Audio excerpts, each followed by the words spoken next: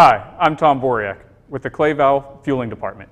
Today, we're going to talk about our 347 GF underwing nozzle.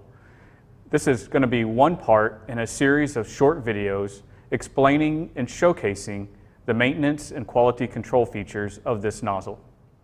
Today, we're going to talk about removing the dry brake quick disconnect from the hose, from the nozzle, inspecting the O-ring on the male adapter as well as the nozzle screen. The dry brake quick disconnect has 3 independent interlocks. The first is a security ring that can be safety wired or not.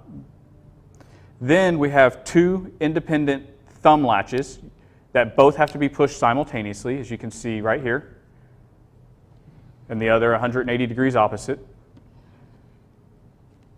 We can depress them and remove the nozzle very easily from the hose. As a note, be aware that it would be smart to open the nozzle dry brake up from the hose in a 5-gallon bucket, as there's about a 1/4 cup of fuel in the interface between the dry brake and the male adapter. That way you're not leaking any fuel on the ramp. First thing we want to do is we can inspect our O-ring on the male adapter, make sure there's no nicks or cuts in it. A good practice is to keep a lot of these O-rings on hand so that if there is, you can very easily change it. Just use a small pick, pull it off, and then you have a new one you can take in. You can lubricate it with something like Jet Lube. That's our recommended lubricant for these. Puts a nice little film on it, a little bit of tackiness, but nothing will stick to it. And then you can go back and install it. Next, we want to look at the nozzle screen.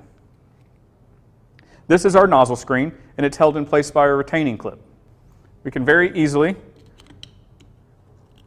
remove our retaining clip to pull out our nozzle screen, and we can check this following the guidelines set forth by JIG and A4A. Many operations have extra nozzle screens to swap out and then take the old one back to the shop to inspect, clean, and have for a later date. Very easily when you're done, you can take it back, put it back in, and then take your retaining ring, and it just clips into place. Once we have our nozzle screen back in, the retainer in, we've checked our O-ring on the male tail, we can take our dry brake quick disconnect, push our thumb latches and pull it up, and then push down and locks in place, which then allows our security clip to go around, and then you can safety wire it there. Thank you, and look forward to seeing you on some of the other series.